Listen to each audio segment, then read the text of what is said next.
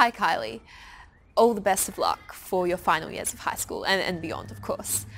When it came to how I studied for tests, the best way to prepare for an exam is to use past papers, because at the end of the day, that's how you're going to be assessed. And if you're familiar with the content and the format and the kinds of responses that you need to give, you will feel much more confident in the actual exam.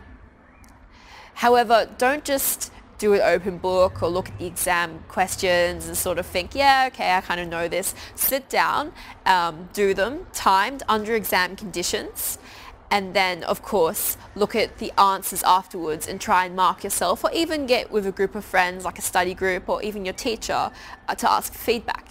And that can be a really effective way to prepare for an exam, because when the actual exam comes around, you will not be worried about timing or anything of the sort.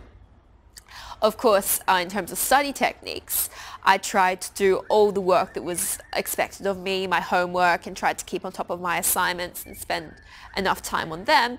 But on top of that, I tried to write my study notes as I went, revise the content every week to make sure that I wouldn't have to cram just before an exam.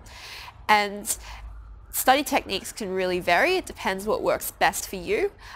You can try seeing whether writing notes or using flashcards or going in a study group and asking each other questions helps the most when it comes to you learning your content.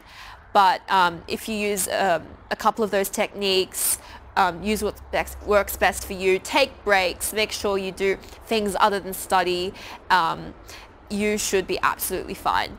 And if you have the motivation, you can get the marks that you want. And I wish you the best of luck once again.